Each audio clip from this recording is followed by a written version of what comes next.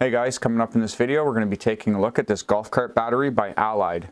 Now this is a far superior battery over your dirty, stinky, heavy lead acid batteries. This is a great replacement battery that is going to last a long time. So this battery is meant to be a straight up replacement. You can remove your lead acid batteries and then you can just install this with the positive and negative terminal, and that's it. You should be done. So let's take a look at this battery and we'll test it for capacity. Later on in a separate video, I'm going to do an install on my golf cart. So for your golf cart needs, this battery can do 180 amps of continuous discharge. We have varying levels of peaks. I'll put that up on the screen. We also have multiple protections. So we have over voltage, under voltage, over temperature, under temperature, over current. We also have a bunch of certifications for this battery that I will display on the screen. This battery also boasts an IP67 watertight rating, which is going to be great because it's going to be used outdoors. Now this battery weighs in at 108 pounds, which is going to be a good weight loss for your cart if you are removing, let's say, 4 12-volt batteries or 6 8-volt or 12 6-volt batteries. This is going to reduce the overall weight of your cart. For the measurements of the battery, 10 inches to the top of the handle, or about 9 5/8 to the top of the case, and we have 11 3/4. Now let's take a closer look at this battery. Now looking at the top of the battery down, we have the company name, Allied Battery, the power of lithium, 51.2 volt, 105 amp hour. That's the nominal voltage of lithium iron phosphate. So we have lithium iron phosphate here. If you leave for more than 5 days, turn off battery pack. Now there is a on-off button on the side. I will show you in a minute. So here we have a warning: high voltage. Incorrect installation can cause serious injury. Now this battery pack itself is 51.2 volts. If you were to series these up, that'd be like 102.4 volts if you were to series these packs. So do not series these packs. You want to put them in parallel. Installation should only be performed by an authorized professional. Do not expose to temperatures above 60 degrees Celsius or 140 Fahrenheit. Use only recommended charger. Now they do supply a charger in the kit for this battery that you need to use. It is going to void the warranty if you don't use their charger. Only connect in parallel, not series, like I was talking about on point number 1. And do not expose to sparks, flames, or other combustible materials. Up here you can see we have the weight, 108 pounds or 49 kilograms. We have my VIN number, lithium iron phosphate, model number, nominal voltage, and capacity. And all other sides of the battery pretty much look like this, except this one here has a plate on here that has sort of like a serial number. This is going to be for connecting to the Bluetooth. Now on the side of the battery, we have our terminal post, which is our negative and positive. We have a power on off button. We have a CAN port and an RS485 port. And you can see we have a pinout here that they have connections for. I will show that in a minute. And we have our on-off switch. And I can hear the BMS beeping, and now the BMS is turned on. This will also turn on if the power button is off and you connect the charger. It will automatically turn on the BMS, and then once charging is complete, the BMS will just shut down. Let's take a look at some of the stuff that came with the battery itself. So we have an inspection sheet where they've actually gone through and inspected everything. So appearance, insulation test, earth communication test. So we have a bunch of different things: power on off, bypass charging. We also have another test report sheet here that's going through all the different standards for their testing, which is really nice that they show that they're actually doing their diligence and testing the batteries before they send them out. And we have a user manual for the charger that comes with the kit. Now the charger itself, now this is the waterproof charger. They include a AC outlet that you can install onto your cart itself. So you no longer actually have to carry around a certain charger to charge your batteries. You can actually install this directly into your cart and then run the power cable out the side of your cart. And this is just a regular AC outlet. I will show you, actually I'll show you that right now. So in the kit, they actually supply one of these that has a plug-in, and then you put this on the exterior of your cart. in order to plug in an extension cord. And then you're driving around with your charger all the time. You just need to carry an extension cord and use that to charge your cart, which is amazing because then you don't have to carry around your charger and worry about it falling off the cart and getting damaged. You just literally install this right onto the cart and just leave it there. This is waterproof. This will do 15 amps of charging, and that connects into this style of a plug here. That will run to this waterproof connection port that runs to the terminals of your battery. So that's charging. And then you would just connect your positive and your negative for your cart up to that as well. I would suggest putting the cart positive and negative first, and then putting the charger positive negative over top of that. What also comes in the packet is you get a buck converter. So this is going to take voltage from 48 or 51.2 nominal and bring it down to 12 volts. So if you have any accessories you want to run, like on my cart, I actually have a radio, I have USB plugins, I have a cigarette socket plug-in for a cooler, right all on my golf cart. So this is going to allow you to do that.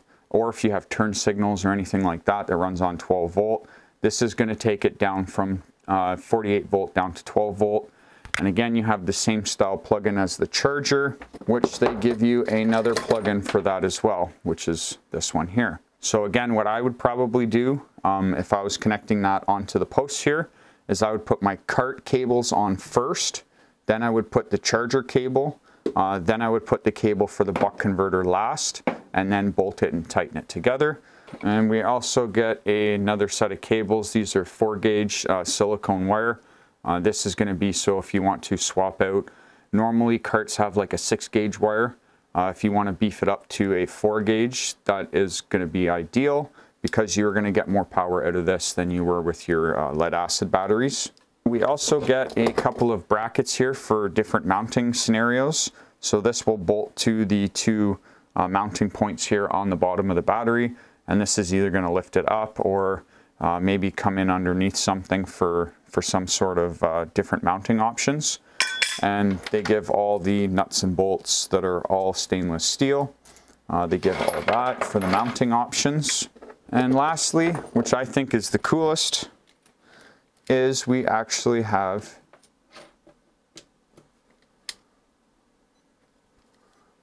a very clear, easy to read display here. It's a gauge that's going to go onto the cart. We have a long wire so you can route it from the battery up through the front of your cowling, and this is going to give you a percentage of what you have left for your capacity. Now this is cool. I have been playing with this battery already a little bit, and right now it's lit up nice and white, and you can see that in the sun very well. It's lit up very bright, and 100% state of charge is very clearly defined. And what's another thing that's cool that I've seen about this gauge, I'm going to try and hold it steady here for a minute and until the display goes out, because I believe there's something inside of here that once it gets bumped or moved, then the display comes on. But if it's sitting idle, then it just goes out, which is going to conserve power. So I'm going to try and hold it still here for a minute. Let's just put it down on top of the battery. I'm going to leave it like that, and once I see the display go out, I'll pick it up and shake it, and you'll see it come on. Okay, and you can see there the display is out. I put it more level. I don't know if that made a difference, but now watch when I go to pick it up. See, it comes back on. So that's really cool. If you imagine like getting onto your cart, just the rocking motion of the cart alone turns this display on. Or if you go to use power or charge it, it is also going to turn the display on. I'm going to show you what that looks like. I'm going to plug the charger in just to make sure it's fully topped up. And you'll see the screen, the backlit will go off, and it'll show you it's charging, it'll show you the percentage, but it's not going to be lit up bright. So if you're parked at night and you plug it in, this isn't going to be beaming off a bunch of light. It takes away from the backlit, and that way it's inconspicuous, I guess you can say. But you can still see it on the display that it's charging. Let's take a look at this app now. Now let's plug in the charger. We are at 100%, so I may not see any charging. So right now you can see we are at 100%, but we are still charging right now. I'm just going to let this charge up. Oh, and I could see the balance light is on there. Okay, that's a good sign. So this has a built-in balancer. I'll show that once I open it up. We have the BMS itself, but then we also have a secondary balancer for this battery. which is pretty neat. I'll show that once I open the lid up. But I'm going to let this charge up until it hits the full 100%, and then I'm going to do a discharge test. Okay, and I'm ready to start my discharge test. So let's turn on the inverter. Okay, and you can see we're discharging at negative 14.6 amps. Negative 14.6 amps on the smart shunt here. So let's increase that power. You can see there now we are discharging with just under 20 amps. 19.4. Go over here, 19.6. Let's go back. Yeah, 19.6, 19.7. So about 19.6, 19.7. Let's go back to the smart shunt. 19.6. So we're in and around, right around the range as the Bluetooth app is calculating. So I'm going to let this test run, and I'll be back with the results once the test is done. The discharge test is almost complete, and the display has now changed to a red color, and it's signifying E, recharge now. And you can see it there, E, recharge now. Discharge test is concluded. We are at 106.225 amp hours, and on the app we can see we had a cell under voltage event. So that's pretty good. We got 106.225. That is over an amp what the specifications are. So this test is a pass. They're using good cells. They do also supply these terminal covers that I forgot to mention earlier. Let's open this up and take a look inside. Now to open this battery, there is Phillips screws around the perimeter. I do not suggest that you open this battery up on your own. I'm taking a risk opening it. So leave this to the professionals. This is a higher voltage. All right. I can see that we have a gasket in here, gasket running along the perimeter that's going to give it that water seal. And we have a nice cover plate that goes over top, and that is held on with a couple of zip ties. So let's remove those so I can get this cover off. And there we go. This is the top cover that was covering the top of the cells. Okay, so looking at the top of this, this is two 24-volt packs. So we have one 24-volt pack here and another 24-volt pack here, and then they are series connected with this bus bar right here. This is like a flexible PCB board on top of the cells. It's not going to allow me to see what type of cells they're using. If I had to guess, looking at the vent caps, I would say they're Eve cells, but I'm not 100% sure. I might actually be able to get to this QR code right here. So that is connected right here. Yeah, I might be able to get into this one. Anyways, this is how they're connecting the cells. So this is going to be the main negative, and it comes through all these cells here, over to the positive, and then over to here, and then it's going to come through all these cells, and this is going to be the main positive of the 48-volt pack. So we have the negative, it's going to run down into the BMS, and then out of the BMS to the negative post, which is on this side here. And then the positive is just going to run straight down to the positive. So we can see over here we have all of our balance lead cables that are all marked with each individual cell number. These are all soldered on with a bit of goop glue over top to keep solder from corroding or anything like that. Wicked design, really nice. You can see that this PCB board and this connection here going to each cell is just strictly from the BMS. And all these other individual balance cables here is from their balancer that is inside deep in back here. You can't really see it in the video, but they do have a balancer down in the bottom there. Now over here I noticed this little probe right here. This comes around, loops in, and runs in down over here. And there is actually fire suppression on this battery. So you can see that writing there. That is going to be the fire suppression device. You can see down in there, it's bolted down, the whole entire battery carriage, bolted down to the case, so it's not going to bump around when you're going over bumps. Down in there, and that's where the balancer is for the separate balancing.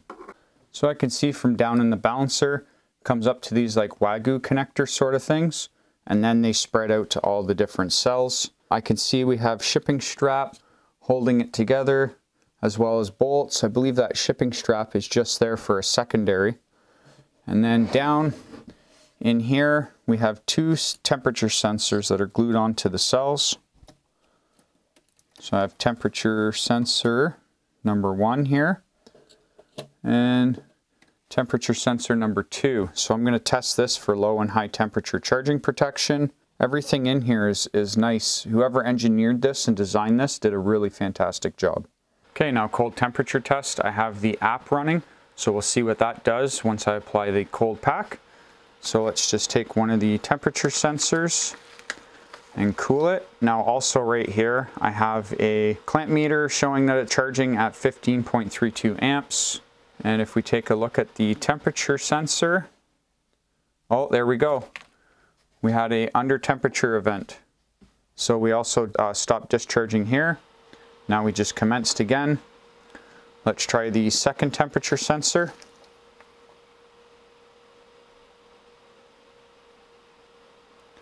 And the second temperature sensor, there we go, we just disconnected. So we have low temperature protection on this battery, which is great. Okay, and we've commenced charging again. So now let's try heat. So over temperature protection.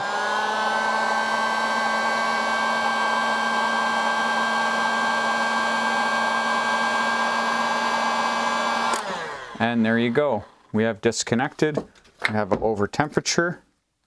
Let's cool this probe down. And charging has started again. And let's try the other temperature sensor.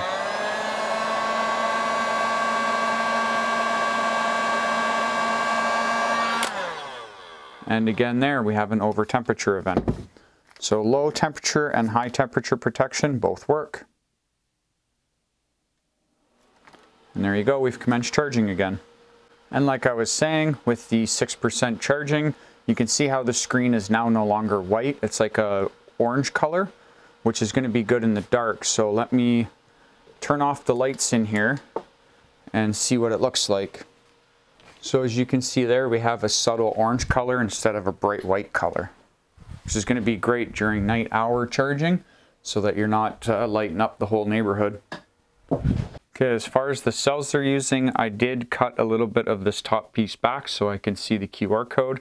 Was not able to pick it up on my QR scanner, but I will put a picture of it up on the screen, and if you guys want to look into what type of cells these are, maybe comment that below. That would be great. I can see also we have some separation here, some fish paper. In between each cell has separation.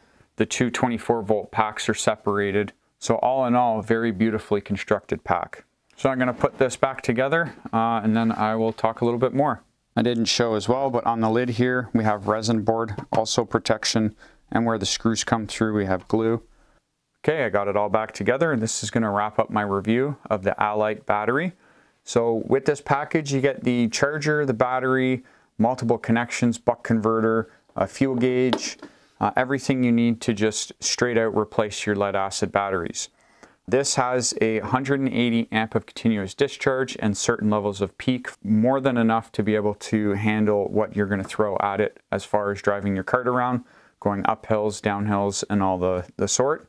So check out the website. I'll leave links in the description below. And as always, thank you very much for watching my videos. Don't forget to hit the subscribe button before you go. It really helps out the channel, as well as hit the like button too. And as always, thank you very much for watching. Bye.